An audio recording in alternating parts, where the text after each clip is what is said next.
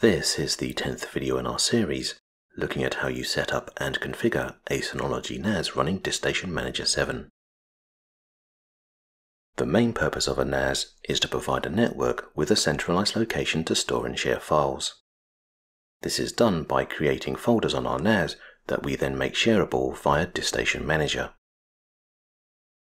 However, in order to create a network share, we need to understand and configure 4 separate elements: users, permissions, groups, and folders. So in this video, we're going to try and explain how these 4 elements work together in order for us to create our network shares.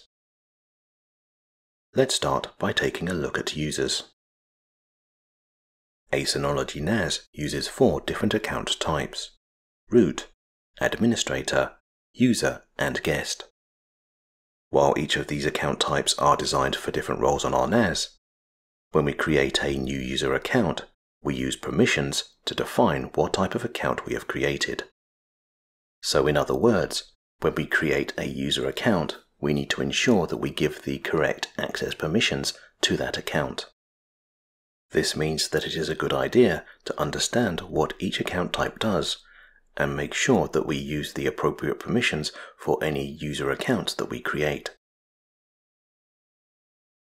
First, we have root, which is a super user account in that it has virtually unlimited access to all programs, files, and system resources on our NAS. However, as root is so powerful, by default there can only ever be one root account, and while root does exist, it is not an account that is displayed within DiskStation Manager. Instead, we can only access the root account if we use something called Secure Shell or SSH.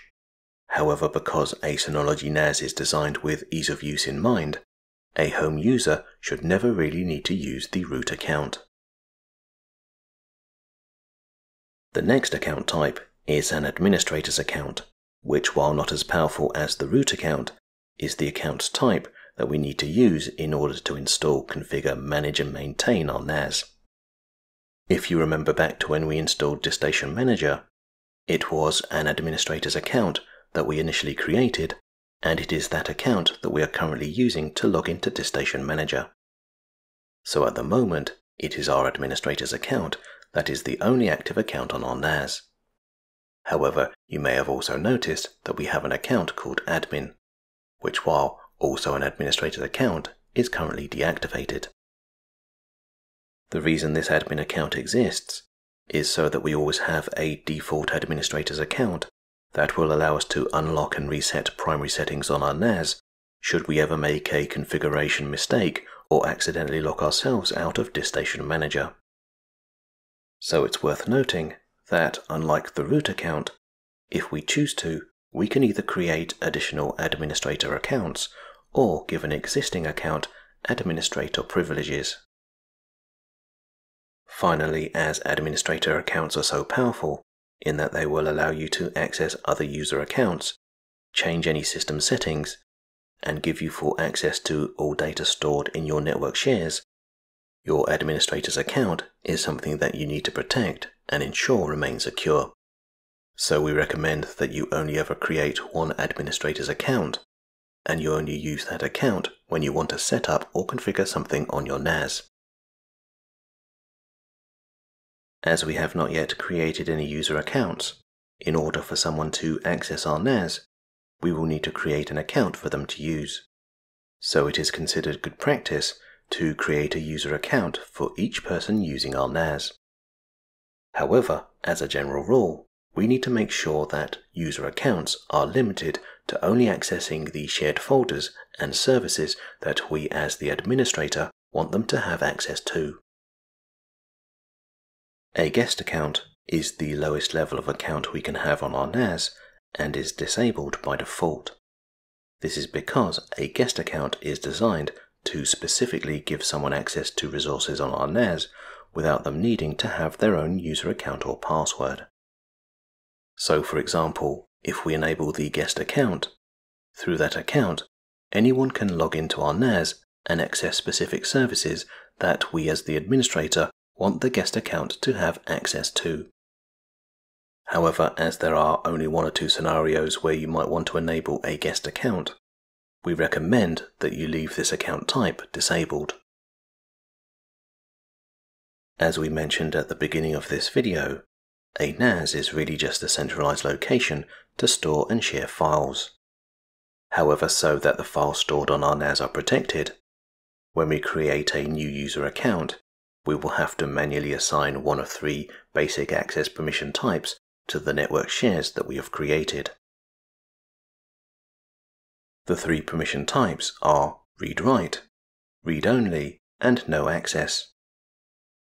Read-write permissions will allow a user to create, open, edit, and delete files and subfolders within a network share, while read-only permissions will allow a user to access a network share but only view files and subfolders. Finally, no access permissions are the default permissions given to any new user account that we create. So while we might be able to see that a network share exists, a user account with no access permissions will not be able to access its contents.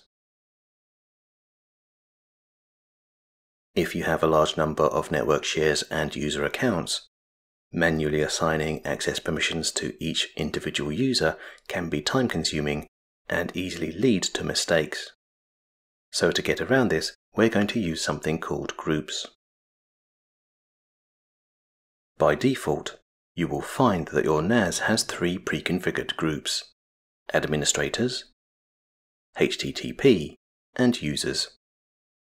So if we create and add a user account to any of these groups, we will then give that user predefined access permissions to services and resources on our NAS.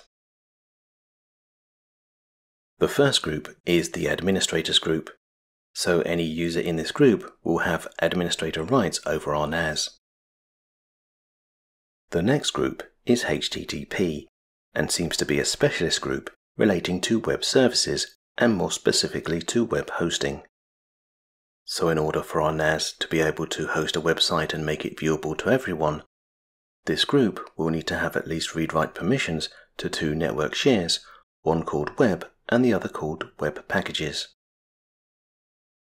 The last default group on our NAS is the user group and will automatically include any user accounts that we create. The reason this account is important is that the user group is how we give our users basic access rights to certain services on our NAS. While these three default groups are important to the running of our NAS, in most instances we will never need to use them. So instead, we're going to create a number of custom groups that we will use to either allow or deny our users access to the network shares on our NAS.